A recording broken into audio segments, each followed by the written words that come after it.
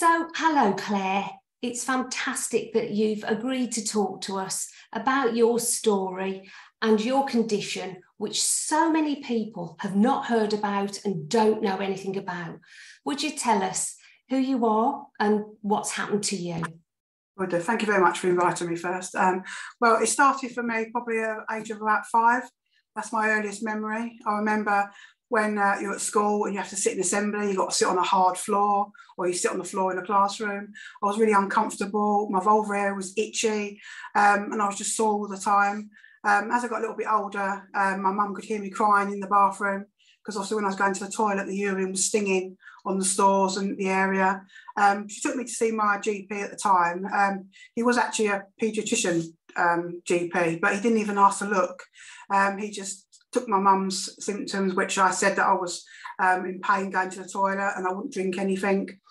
So straight away he said it was cystitis. I was given stuff for that, which helped a little bit, but not for long.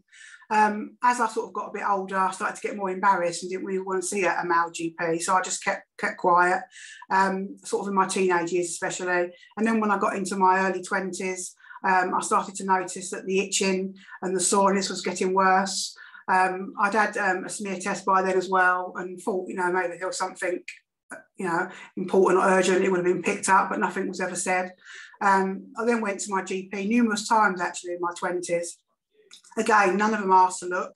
At that stage, I didn't know I had a vulva because I was always referred to it as the vagina or down there or my private. So that was how I would have said to the GP, I'm itchy down there. Again, never asked to look and just said it was thrush. So I was given thrush creams multiple times actually, and I even bought loads myself over the counter. I Googled itching and bought all sorts of things over the years. Nothing really helped. Carried on having smear tests. Again, nothing was ever said. And then again, in my late 30s, I started to get a bit worse and I was a bit more confident in my body, in myself. So I went back again and saw another couple of GPs. This time, actually, for the first time, it was a female GP and she actually did ask to look. And she took a swab for the first time, even though all the times I was told it was thrush. And that came back negative. It wasn't thrush, which I sort of knew anyway. She then done blood tests, said maybe it might be diabetes related, and that came back all clear. She then said, I don't know what it is. I think it might be early menopause. And off I went. Wasn't given anything for if it was early menopause or talked about. So I just thought this is just normal. So I carried on again for a few more years. It got a lot worse. The itching turned into like a tear.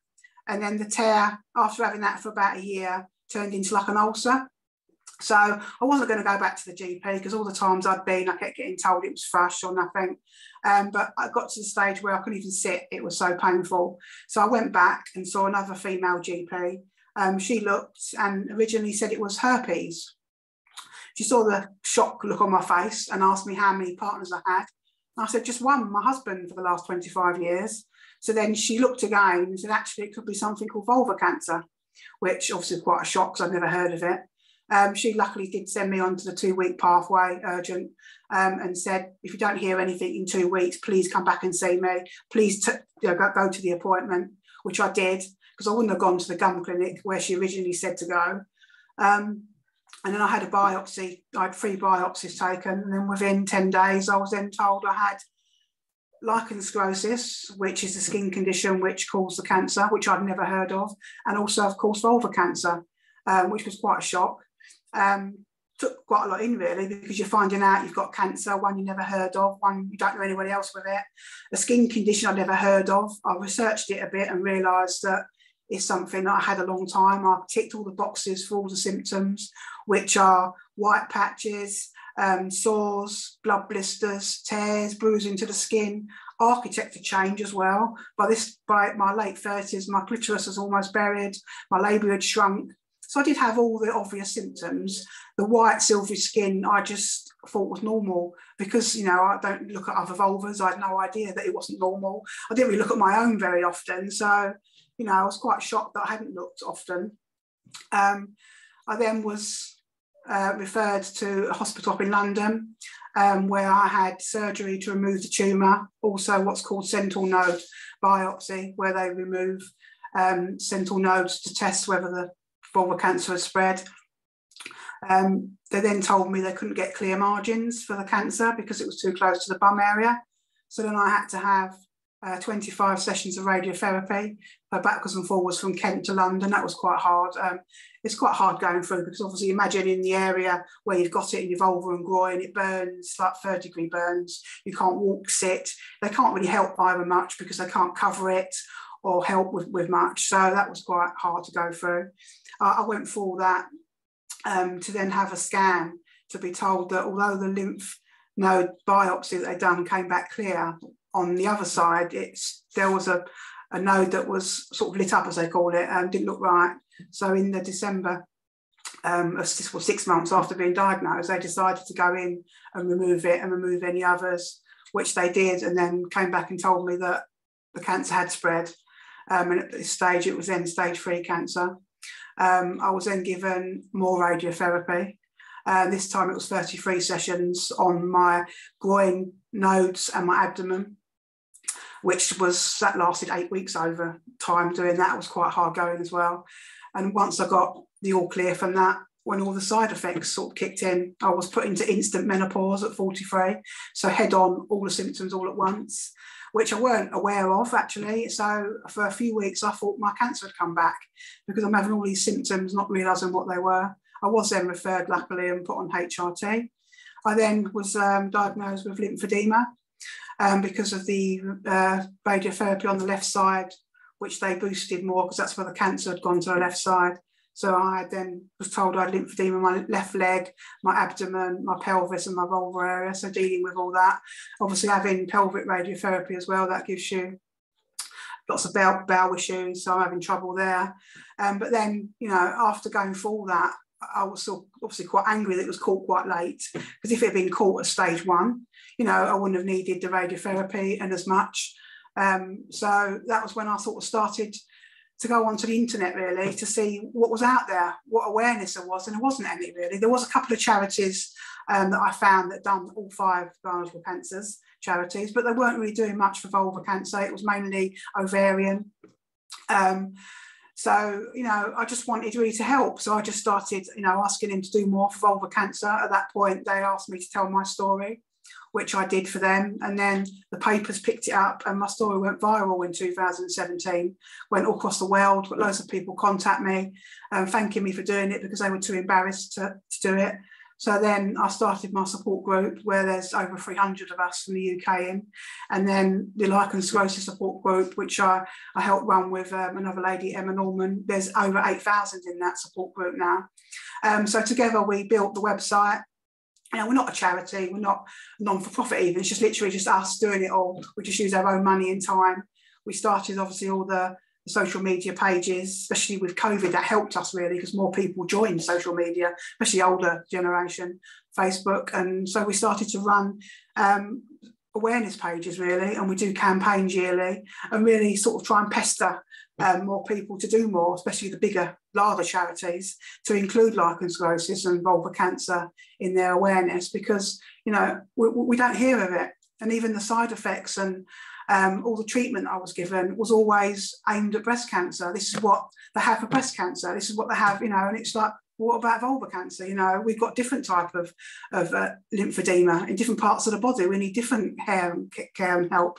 So really just trying to make sure that, we get even sort of coverage and help, which has been a hard slog, still not great, but more people are talking about it now. More people need to know, obviously, that they have a vulva, because I didn't know, and use the correct words, because a lot of the time, you do say vagina when it's your vulva, because your vulva is the outside area and the vagina is inside. And a lot of people, even a lot of health professionals, are still saying vagina when they mean vulva. And it's quite important, really, if you're in, with a health professional and you're explaining your symptoms, that you need to say, that it's the vulva area, it's the perineum area, where it is, so you can explain your symptoms clearly and they can understand more. And, the more we talk about the vulva and mention it, the more chance that later on, like with breast cancer, it won't be so taboo. And the important part really is, we know feel it on the first with breast cancer.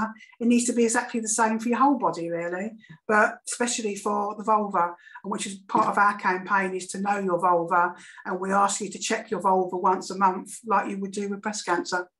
Claire, I don't know where to start to say, I can't believe what you've had to go through, and how full of admiration I am, and everybody who watches this will be for you, for taking what is the most awful story and doing something positive to help change people's lives. It really is incredible. So thank you.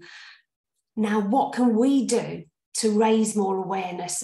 I know from our menopause support groups and the people that get in touch with us, it is still so taboo when we're talking about down below, and people are scared and embarrassed. What would your piece of advice be to say, we need to overcome this? You know, what would you suggest? It's, a lot of people find it hard to talk and say it. So quite often, if you take, you can print off diagrams off the internet, the vulva area, so that, you don't have to speak and say. You can quite often say, this is where it hurts, or where I've got a problem. Sometimes having visual aids help. But, it's just, you've got to remember the health professionals, they see the vulva, they see all parts of the body all the time. So it's normal for them. So you just need to really try and overcome it, because at the end of the day, it could save your life. Basically, but and the amount of times we do, even I did, I stopped going, and I was embarrassed to go, especially quite often if you've only got male GPs, it's worth maybe asking to speak to a nurse. Unfortunately, nurses aren't trained in vulvar conditions, diseases, but just getting to speak to those about it, and maybe they could research it and look for you. Some do know about it. Just that's the first step, maybe, to see them. You can, of course, go to a gum clinic, sexual health. Quite often, they're quite clued up on lichen sclerosus and vulvar cancer, so they can help you as well. But it's mainly really trying to overcome it, like you would do. You've got to go in there thinking, like, it's just like my knee. I'm showing them my knee or my foot or my elbow. But exactly. I understand how hard it is, but it's just something that you need to, really, because it could, it could make your life so much easier, even with obviously the menopause symptoms of vaginal atrophy. That wasn't talked about at all, but that's getting out there more now. And that's why I think what you've done for us for helping with lichen sclerosus is the amount of people that are misdiagnosed, because I was told originally my ALS was menopause symptoms, which vaginal atrophy, and it also the other way around as well. So, and quite a lot of us have both, which I do now. So you need to be aware of what's what, and that is hard because there are quite similar symptoms and look. So it's being aware of your body, what it looked like before, especially when you're younger, so you can see what's changed. So you can tell your health professional, a year ago it didn't look like this, and you can help explain. We say about taking photos. So if you take photos, lots of apps now that store them securely. So if you have photos throughout, and it's something you can show your GP, this is what it looked like a year ago, and now it's like this. Or especially if you're on treatment, like if you're given estrogen cream or you're taking steroids for the lichen sclerosus, sometimes when you see a new health professional, they think you haven't got either because the treatments work so well. So if you've got photos of before, that makes a big difference. That's really good practical advice. Can we go into a little bit more detail about lichen sclerosus? Because I think so many people will never have heard of this and think, well, what is it? How do I know? So what exactly is it? And what are the signs that we should be looking out for? Well, it's a skin condition. It's a chronic skin condition. It can affect anybody, any age. So you can be, that we know of. We have a parents group, as young as 2 years old, diagnosed. I obviously remember, around about 5. So it can be male or female, because men also get it on their penis as well, which can turn into penile cancer. So anyone can get it. It's just more common in menopause age. Personally, I think that's because it's taken that long to get diagnosed, and maybe more chance that think that it's something wrong, they go to the doctors more at that age than you would younger. But that's why it's more common in that age. But it's a chronic condition. There is no cure at this time for it. It can be anywhere on the body, although it is most common in the vulva area, but some get it under their breasts, on their back, elbows, armpits. It can be anywhere else. Other areas aren't linked to cancer, only the vulva area and the anal area as well it can be. So they call it the figure of 8, which is the whole of the vulva and the perineum area. Symptoms range, so you don't have to have all the symptoms. You don't have to have any as well. Some have been diagnosed by chance, But the most common symptoms are itchy, your itchy skin. You can have white silvery patches or all of it, thickened area. Because you're scratching, you can then get sores, blood blisters, bruising, friction. If you're wearing the wrong underwear, tight underwear, or your horse rider bike, you'll notice more of the friction. The skin can stick together because it's the inflammation. So your clitoris can seem buried. Your labials can shrink. So that, there's a lot of symptoms, but you don't have to have them all. And that's the main thing that takes people to GPs normally is the itching, because they can't bear that anymore. But you don't have to have the itching. And like we say, there's a lot of vulvar conditions, even dermatitis, eczema, quite often misdiagnosed with each other because they are so similar. So why you need to really see a health professional that has seen a lot of lichen sclerosis, whether it's a GP or you're sent off secondary care to a dermatologist. But it needs to be somebody that that does specialise in LS, because it is hard to diagnose and it's even harder to treat. And one thing that I've read about it that I think most people need to know is this is not contagious, is it? That's right, no, it's not contagious. They don't know if it's hereditary or not. They do say it runs in families sort of between 12 and 15%. But because a lot of families don't talk about it, even with their own families, they don't truly know about that side of it, whether it is. In our support group, there's quite a lot that their mums, they realise that their mum must have had it or their nan's had it, but offset them generations definitely wouldn't have talked about it. So it's getting talked about more with the younger group. But yeah, it's not contagious. You can't pass it on to your partner. If your husband's got it, it's just coincidence. But there's still quite a lot I don't know. I don't even know what causes it 100%. It's thought to be autoimmune disease. But again, because it's classed as rare, but many doctors don't believe it's rare. It's just rarely recognised. So because of the side of the fact that they do think it's rare, not much money is spent on it for the research side of it. There is quite a lot of research going on. I'm involved in quite a few projects myself. All around the world there's going on, but not enough really. But it's not enough known about. It's a skin condition really. Mm-hmm. And one of the first line treatments, would the doctor prescribe steroid creams? Is that what you had? Yeah, the first line is ultra-potent steroid. It's got to be a strong steroid. In the UK, the brand name for that is Dermavate. So most people are put on that one. But again, like any condition, not all the same medication works for everyone. Some might need a lesser strength steroid. But the most common one is the higher strength one, Dermavate. And the guidelines really are that you put it on once or twice a day. Most will say once a day for 1 month. And only then, if your symptoms are improving, you can then drop down to every other day for a month. And once again, if it's improving, then you can go to twice a week. But some people need daily for a lot longer than that, at least 3 months or even longer.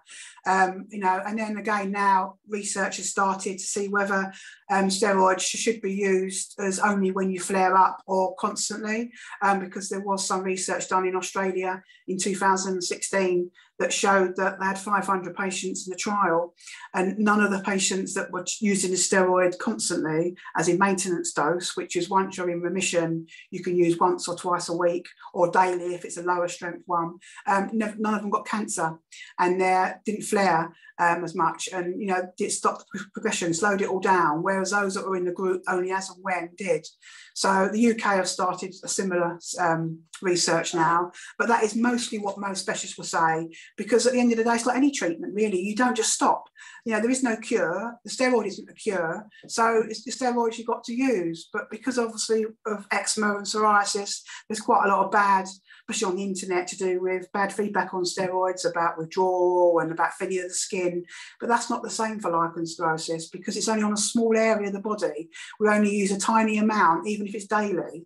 The side effects are extremely rare, and it won't thin the vulvar skin if used in the correct way, in the correct areas. So that's where sometimes even health professionals are given the wrong information, because they're not that knowledgeable in lichen sclerosis, or maybe don't do the research or join some of the organisations for it. So that's important really, is that you know about the steroids and to use them regularly. And it's why I think you need to be seen in secondary care, because you need to be looked after at least for the first year, so they can help you get into remission, help to find which steroid works, because creams don't work as well as ointments because obviously the ingredients, the irritation.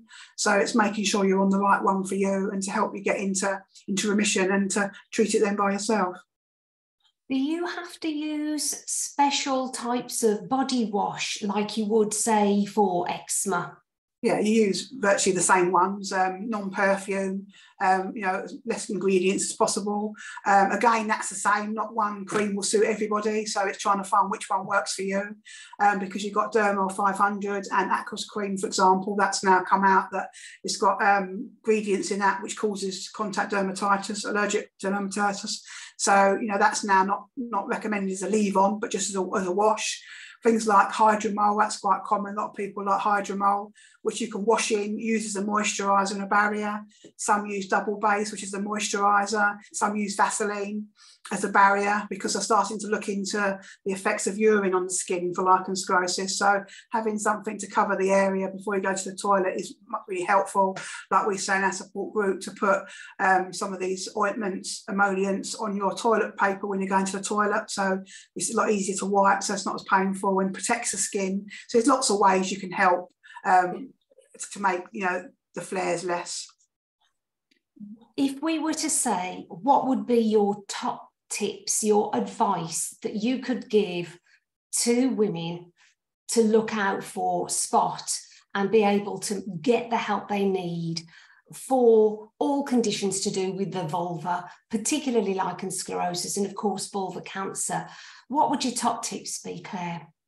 My top tips would be to check and feel once a month when you're in the shower, doing your breast checks, check your whole body really, but just check your vulva. Make sure you know what your vulva looks like so you know what's changed. And anything that's changed, whether it's obviously you're itchy, it could be something you've used. Keeping a diary is a good idea, what you've eaten, what you've done that day. Stress is known to cause skin conditions to flare, which we see that in our support group. So just knowing what's causing these things. But something that's itchy, sore, obviously bleeding, if you've got a lump or a sore that's not healing, then go and see your GP because, like vulvar cancer, the symptoms for that are normally a lump or an ulcer, could be thickened colour changes, black skin, your skin changes colour, even itching, obviously irregular bleeding, get checked, just anything that's not normal for you. So the important thing really is to, realise that, what you would put in your mouth on your face should be the same, as your vulva area. Just don't put perfumes, don't douche, don't do anything to change the pH. Just look after it. We spend so much money on our face, but nowhere else. So just really, just important thing really is knowing the symptoms of, vaginal cancer, vulvar cancer, lichen sclerosus, and then just check yourself monthly at least. And if you go to the doctor and they haven't checked you, what would your advice be? Because you obviously had such an awful experience. So now you've come out fighting. What would your advice be about getting the help that you need? I've often thought this, if I could go back to myself again, I would have, because I was so relieved when I didn't ask to look. But really they should have asked, and I wanted them to ask. I didn't want to say, shouldn't you look, or can you look? Because I was quite young, so I was embarrassed then. Whereas now, looking back, I wish I'd said, well, aren't you going to look? If I had gone in with an even itchy ankle, they would have asked to look. So the important thing is really is to ask them to look if they don't. If you're worried, then like I said, maybe see a nurse first, or take someone with you. Obviously male GPs have got to have a chaperone, call a nurse in, or take someone with you. But just make sure they look if you have. Don't. And if you are given, you're told you've got thrush, then ask for a swab. If the treatment doesn't work after you've used it, go back and say it's not working. Maybe it can't be thrush. Mention lichen sclerosus, vulvar cancer, and please don't accept it when they say you're too young, because you're never too young. Lichen sclerosus, although common in older women, anyone can get it. We're getting a hell of a lot more, joining our support groups that are in their 20s and 30s. Vulvar cancer, we sadly had someone in our group that joined that was 17 years old. That had vulvar cancer. Again, that's obviously more common in women over 70, more in the 90s. So sometimes doctors do sort of have a bit of a tunnel vision to age really. So just stand up for yourself really. I wish I'd done a lot more. Yeah. So getting it looked at, getting yourself checked, early diagnosis, and pushing for that, not just putting up with it. I think we hear this in our support groups a lot, is that you're, like you said, oh, they don't seem to be worried about it. I'll just go home and hope it goes away. But no, we need to empower ourselves with this knowledge to say, I'm going to take control of my health and my future. Where can we go to find out more and get help with your support groups? Well, like I say, we've got a website, which is lsvcukawareness.co.uk. That's our website, and that's got all our links to our support groups on, because we have a group for parents with children with lichen sclerosus. We have the main lichen sclerosus support group for women. We have one for men, a mixed group. We also have one for those diagnosed with vulvar cancer, and also VIN, which is the pre-cancer. And also I have one for gynecological cancers that have given them lymphedema. We have a separate group for that. The links also for our Instagram, Twitter, accounts as well. And we have lots of information on there in charities that you can help. You can reach out to us. Our email address is on there as well. And then we can give you more links then to other websites which help, like the Vulvar Pain Society, just one, for example, but, you know, and the BSSVG as well. And there's loads of help we can get. But if you just go onto one website, we can then give you lots of others. That's absolutely wonderful. And we'll definitely be sharing that link with everybody that we come into contact with as well. So Claire, thank you so much for sharing your story. We wish you well. And what you're doing is absolutely incredible, raising awareness. You know, I've never known anybody be so passionate about doing this and helping so many other people. So thank you very much for sharing your story. Thank you. Thank you for asking me, because this makes a big difference. Like you say, you know, awareness saves lives. So thank you.